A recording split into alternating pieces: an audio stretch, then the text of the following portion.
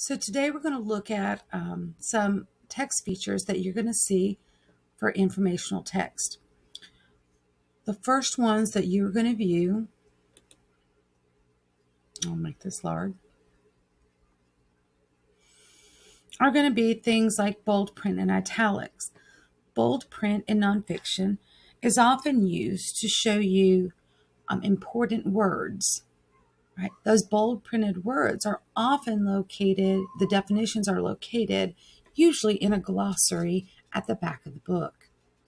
Italics are often used to call attention to words or phrases, sometimes even the definition of a word within a paragraph.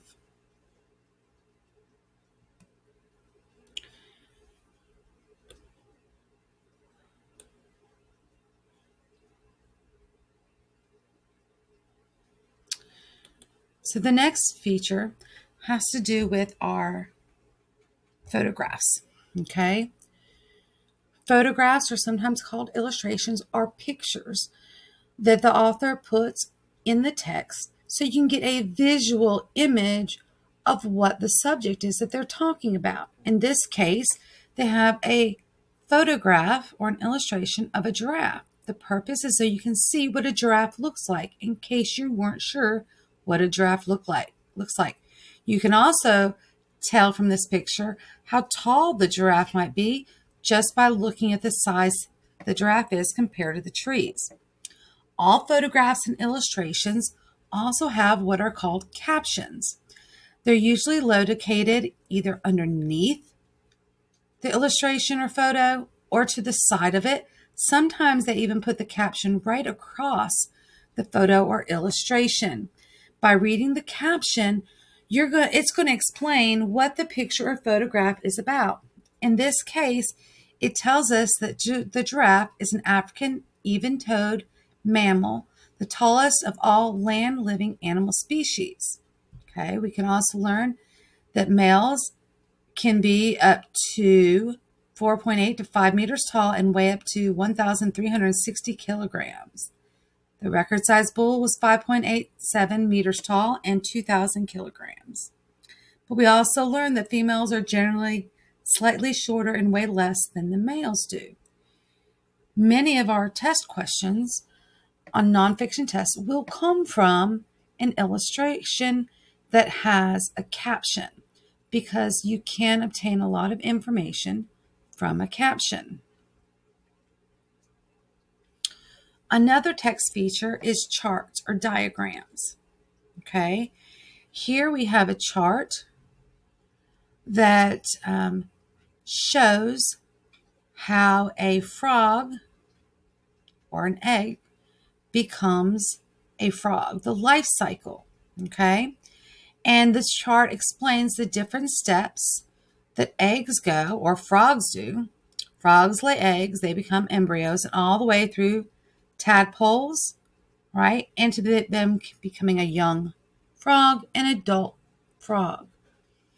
Authors include charts in their text to help you learn more information about the subject. In this case, we're going to learn more information about the life cycle of the frog and the steps the frog goes through in order to develop into a full-grown frog.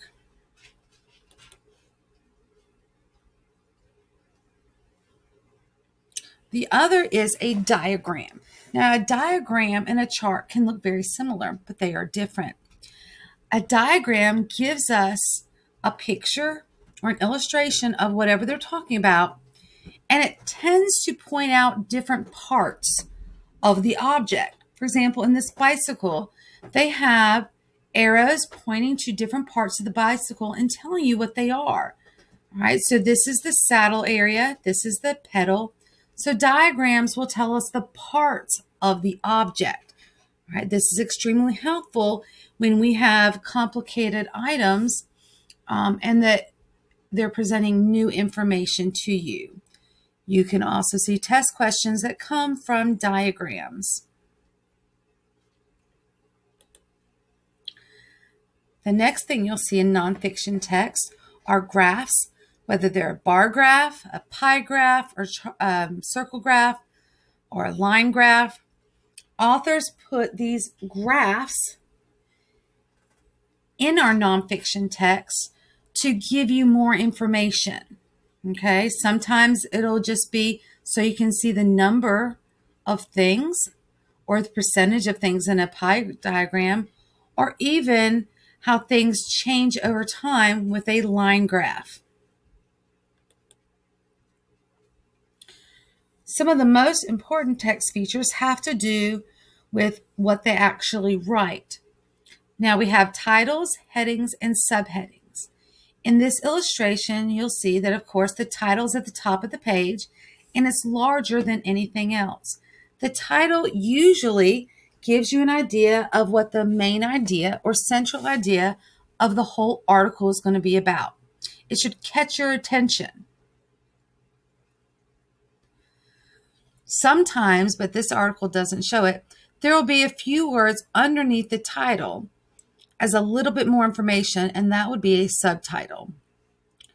Then we have headings. Notice that we have words that are slightly smaller than the title, but they're still bold printed. Sometimes they're green or red or blue, right? But they're not quite as small print as the normal text here in the paragraphs, but they are bold printed or colored to grab your attention.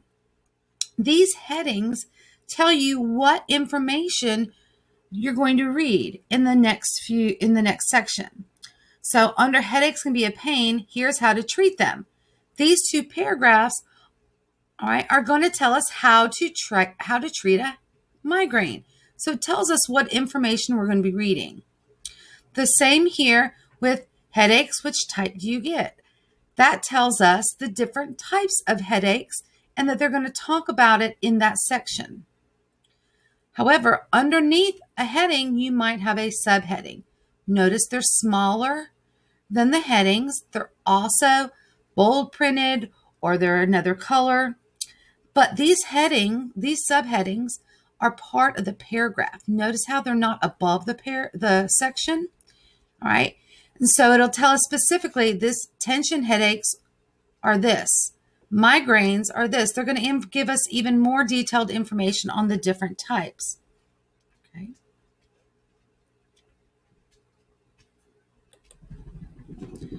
You will also see table of contents in a lot of our nonfiction or informational text. Now, if we're reading our magazine articles and journal articles, you're not going to see a table of content. But as you're reading your nonfiction books, you will notice that there will be a table of contents. The purpose is to show you, like you would in an article, the heading or the title of each chapter and what page you're going to find information on. So if we wanted to know about the process of rain and how the rain comes from the clouds, we're probably going to look here at clouds turn into rain, and we know then to go to page 10. It'll also tell us what page the glossary is on so that we can go to the back of the book and look up words that we are not sure of as we are reading.